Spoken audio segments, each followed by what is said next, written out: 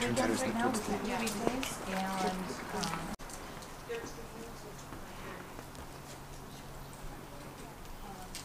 you had to be ambulatory because the idea is that you would get out and be active and be moving around. But low about the 50s, they came up with Thorazine, and treatment of mental health issues changed, and the treatment here was more like about Alzheimer's and dementia and aging issues. So as some of the ladies got older and they couldn't bear to part with them, they converted the little dorms into the little hospital. You are welcome to go in spite of its yellowness. I personally don't find it very cheerful, but it's kind of interesting to look at. The amazing details on this building from 1929, incredible tiles, doorknob, the griffin on top of the light. I think she had a really good time, or the Prescott brothers had a great time designing this stuff.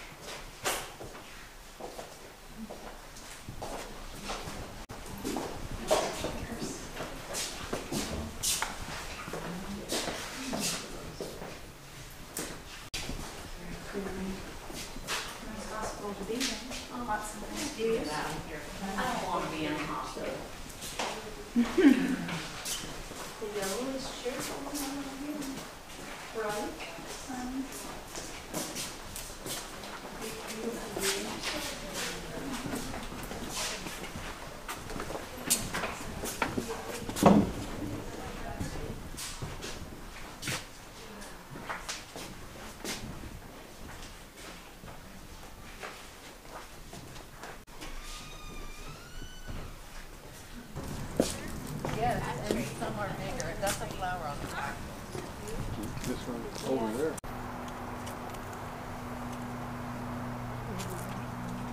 Well, the place got to be known as the Screen Actors Sanitarium. And you guys know that we had the lovely and beautiful and blue-eyed Billy Burke here.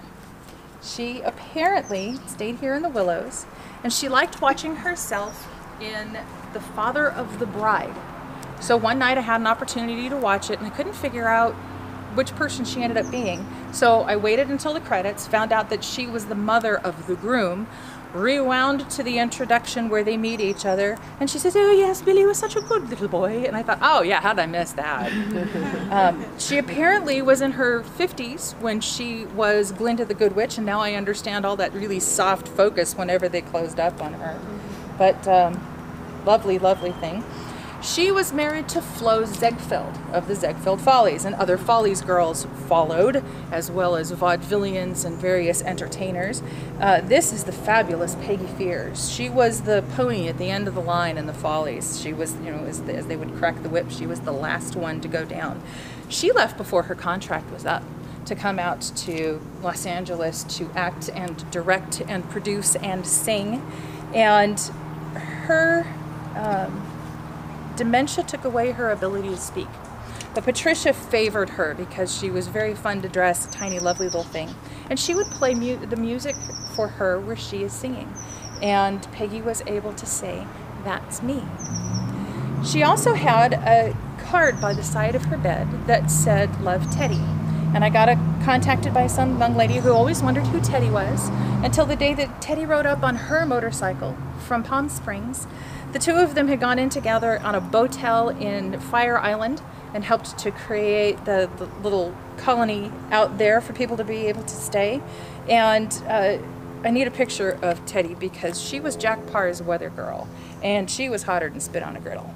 She wore this incredibly slinky dress and had her hair over one eye, and apparently she would say, "Tonight's weather will be sultry." Whoa! Babe Egan and her Hollywood Redheads. She was playing piano for the Silence when they were filming. She then has her own little swing band of women that she travels around with. This is the fabulous MARILYN Rose, and many of her items got left behind and upstairs. Photos of her traveling the world, dancing with her husband, the other half of the Stadler and Rose duo. This picture is taken from the King of Jazz with the Paul Whiteman Orchestra and Bing Crosby. This snippet is from an award-winning documentary that Glendale did when they purchased the Rockhaven property. If you haven't had a chance to see it on YouTube, look up Rockhaven Jewel of Glendale History or whatever, and you will see this little bit. But really what I recommend is that you look up Ragamuffin Romeo, because you will see the entire routine, where her husband goes over and pulls her out of a pile of rags, like she's a rag doll. And he bends her backwards and he bends her forwards and he lifts her up and he brings her down and he takes her back and forth, and I'm thinking, good God, this woman's gonna get whiplash. She's the one who choreographed it. The woman of the duo did the choreography. And as we were saying earlier, Clark Gable's first wife, Clark Gable's fourth wife's sister. So I guess he knew, hey, if you need a place to put her, I know where it can go. Spike Jones apparently had quite a presence here in the Crescenta Valley, and his mom stayed here. And this is our most infamous resident. This is Marilyn Monroe's mom, Gladys Ely.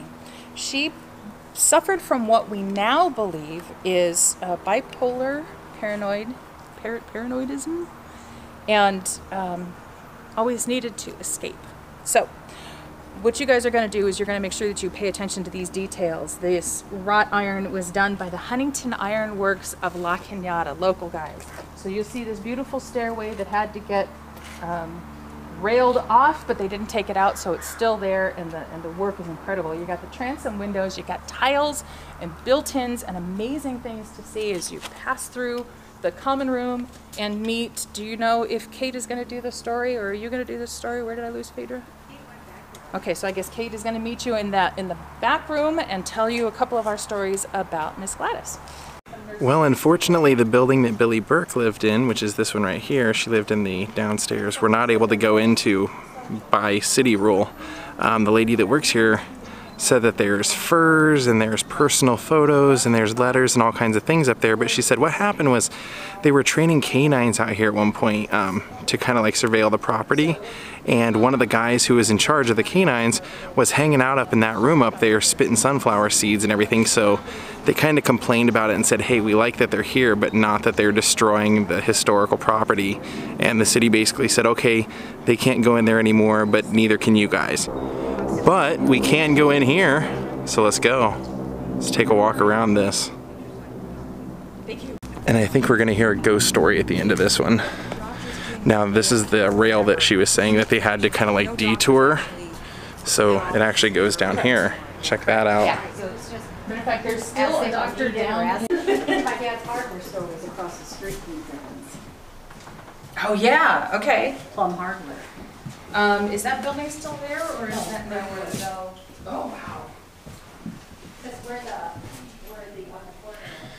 That very well could have been painted here during an arts and crafts class. Right. Then it was Bailey's Market, then Plum Hardware. And the Bailey's Market building is still there. No. Really? Some clothes. Okay. Oh wow, that's cute. I can see somebody wearing that. Do you see that? It kind of buttons up right there in that center.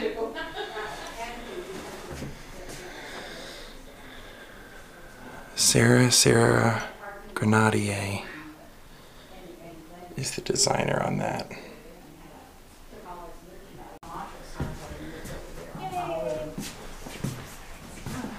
So these, you can probably tell, were all shared bathrooms. But look at the detail. Wow, that is nice. Rosemont down to the hardware store. So I almost walked past this. Where were you living? Oh, okay. So The Glendale, the Sage you go to Rosemont, and then you come down, and then you go home back. Yeah, I go down to the hardware store and just, and then they take me Oh wow. after 6. It's a keychain. Awesome. Oh, really cool. These are like other grandsons I've ever seen. Leviticus. The bathrooms are so cool. Morning prayer. Oh, look at that. Old photos.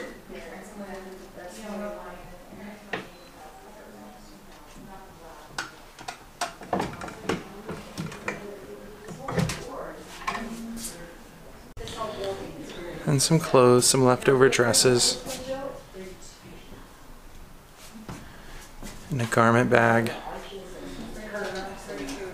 M. Miller.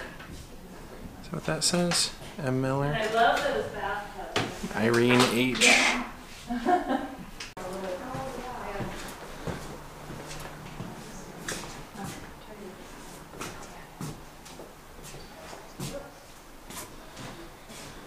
Hot air balloon.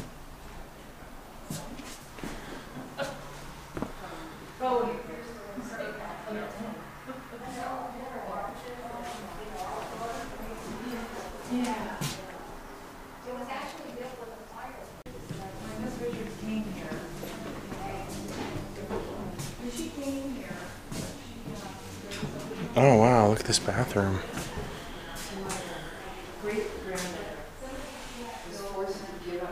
Little shower head. Soap dispenser. And this is just kind of like leftover furniture, it looks like in here. Yep, that's a leftover bedding.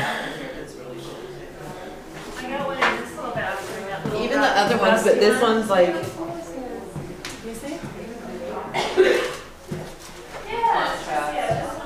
Yeah. 19.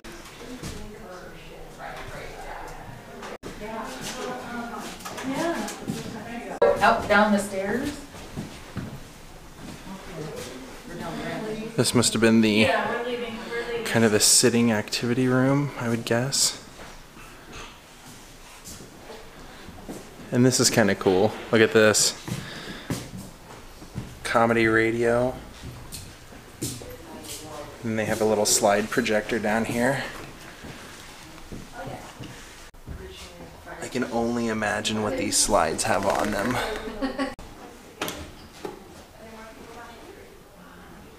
Is that a sewing machine? Yeah, it's a sewing machine.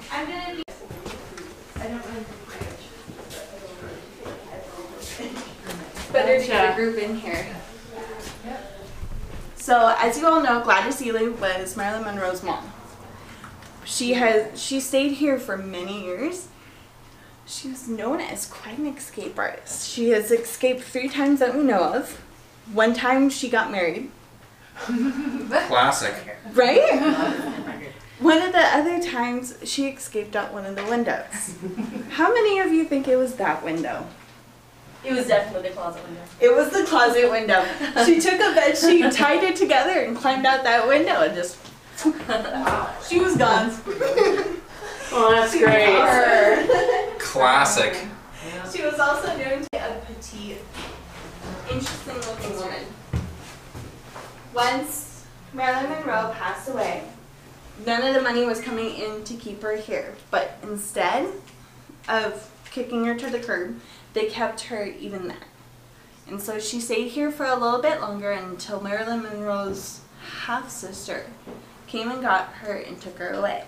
And once she was away, she lived the rest of her days in a normal care facility. Because when she was gone away from the lights of Hollywood and where her daughter was, she seemed to have gotten a lot better. And what did Marilyn Monroe's half-sister do for a living? I've been trying to figure that out. I know she had a half-brother too. No, I don't know.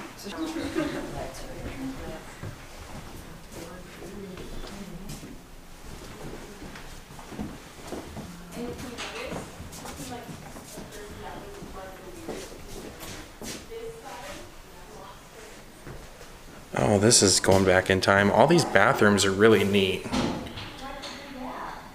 Extremely colorful tiling, wallpaper. It's pretty amazing. All different colors.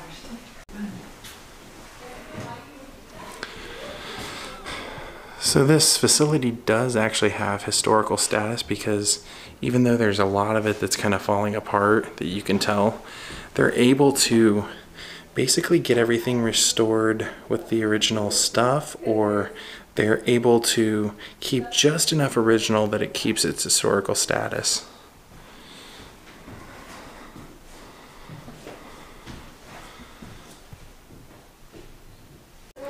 So now that everybody has left here, I wanted to show you Marilyn Monroe's mother's room.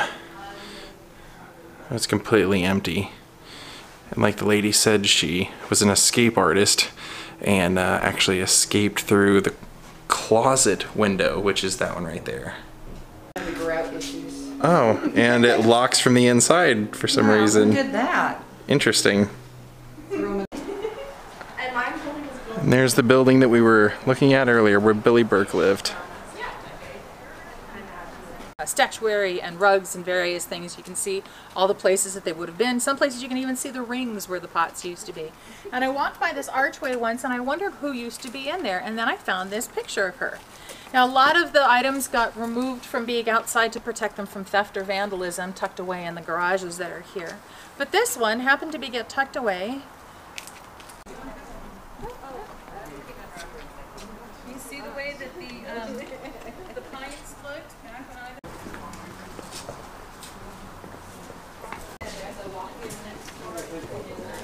All right, well, it sounds like we're going into like a cafeteria area that's a gift shop, and that's where the tour pretty much ends.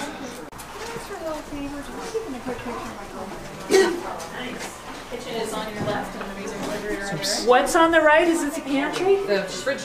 Oh, this fridge. This is the refrigerator, wow. Oh, there's Glinda the Good Witch. There's Billy Burke herself.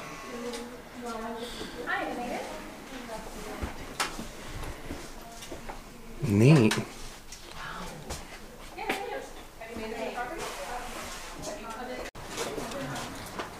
Oh, nice. It's a pretty big kitchen. Bread's a meat slicer.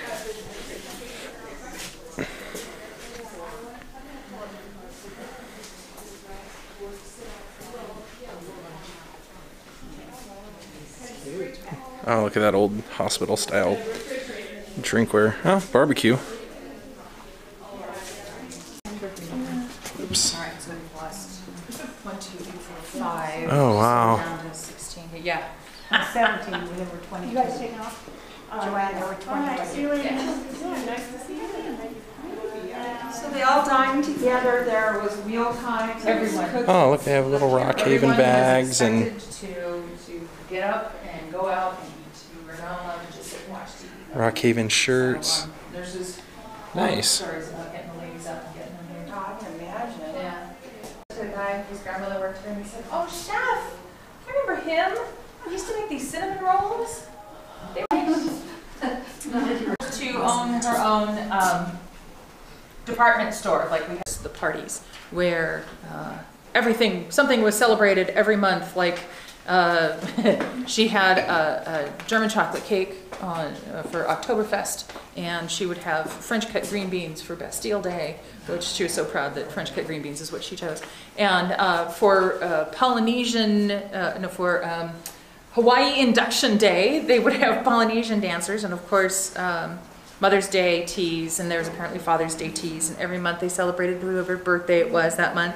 And frequently they would bring in the Del Rubio triplets. Oh, cool. And on one of my first tours, a nurse that was here looked at this picture and she nodded. And I said, "Oh, you remember the Del Rubio triplets?" She said, "You don't forget the Del Rubio triplets." You were in Married with Children. So, Pee-wee's Playhouse. yes, that's the one that I knew them from, yeah. What's that? Pee-wee's Playhouse. Oh, look at those tiles. Well, I'm gonna buy some postcards for my Patreons and help support this this amazing tour that I gotta do. And some of you Patreons are gonna get some of these postcards at the end of the month. All right, I got a stack of different postcards here. A couple of buttons, so some of you people are gonna be getting some stuff in the mail from me. Well, I think we are pretty much done here. I'm gonna go ahead and get out of here. This was a great experience.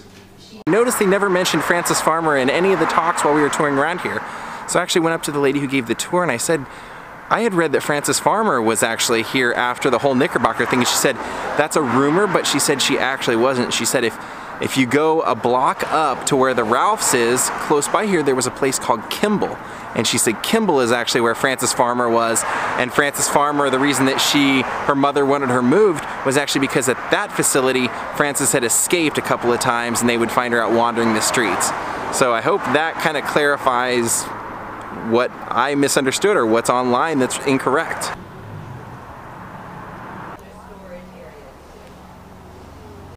And whoever gets my sunglasses at the end of these 100 days, there they are on the Rockhaven entrance gate. All right, gang, we're out of here. Let's go. Well, gang, that's it. We're done here at Rockhaven Sanitarium. I hope you guys enjoyed taking this tour and kind of seeing what the insides are like. Like I said, they do one actual tour here a month if they have a group, but they also do 1 day of cleaning. So if you'd like to come donate your time, see the grounds, and help clean, you can do that anytime. Go on Facebook, join their group with, I believe it's under Rockhaven or Friends of Rockhaven. And that's about it. Hope you guys enjoyed this tour. Hope you guys enjoyed seeing the history. This is, like she said, this is the only sanitarium of its kind still intact. So let's enjoy it. Daze with Jordan the Lion saying goodbye and have a great night. And happy belated birthday to my newest Patreon, Josie Smith. Goodbye.